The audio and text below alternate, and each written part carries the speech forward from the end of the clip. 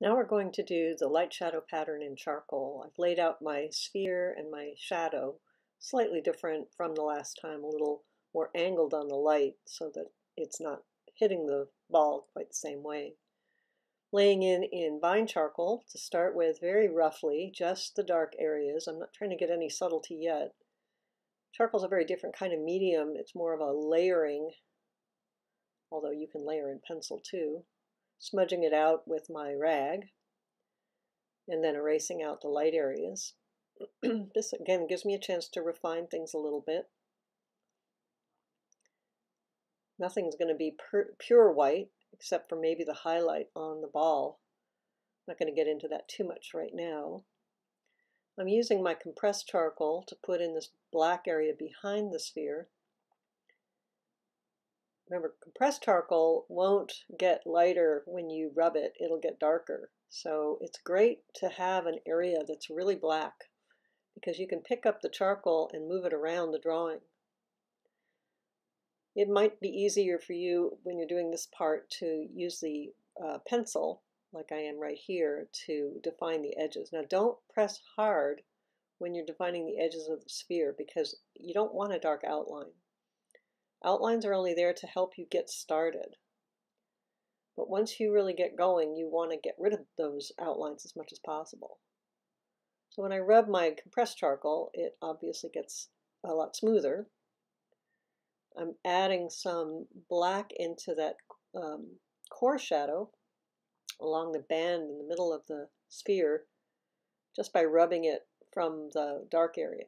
Now I'm using my charcoal pencil to define my shadow a little better. It's a little thicker than the last one. Again, the angle of the light makes all the difference in how the light is being cast on the shadow, on the object. There's a lot to the light shadow pattern. Right now we want to just focus on the basic pieces of it. The light side, the shadow side, the cast shadow are the main pieces. So now I'm refining the shadows. I want to add that core shadow in. I want to leave some reflected light in there. Reflected light really adds a lot to the feeling of three-dimensionality of the form. Here I'm rubbing. Again, I don't want to get a hard edge along that terminator between the light side and the shadow side. I want that to be somewhat blurred.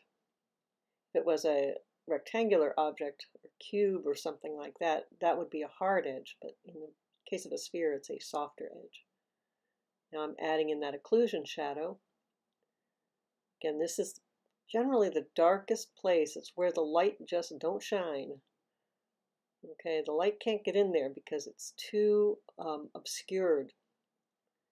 So that's where you're going to have the darkest dark. I'm adding in some more value to the cast shadow. The cast shadow is rarely black except where the occlusion shadow is. There's a lot of subtlety to light and shadow, and the more you can see it, the more interest you can create in your light and shadows. I'm putting a layer of vine charcoal over the top. This is a great trick.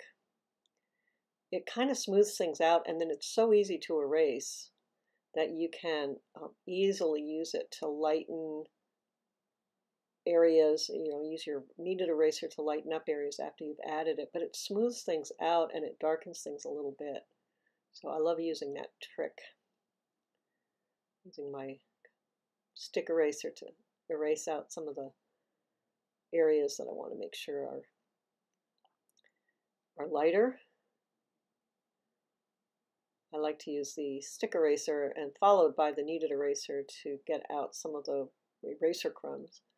Adding just a little bit of an outline there. I want to be careful of those outlines because, again, I want this to look 3D, and if the outlines are too dark, they're not going to look 3D. So I generally lighten up my outlines or try to even get rid of them. In this case, I'm not getting rid of the outlines completely. Adding just a little bit of white pencil in here to clean up that edge. I got a couple of marks on my light side that I couldn't erase out.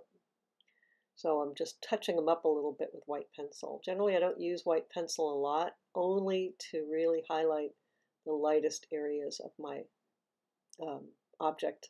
A highlight, or a reflection, things like that. A little bit more of the reflected light in there. I'm really at this point just kind of really fine-tuning my drawing. We'll be talking about the cast shadow as a shape later on. So this is almost done here. Nice version of light and shadow with charcoal.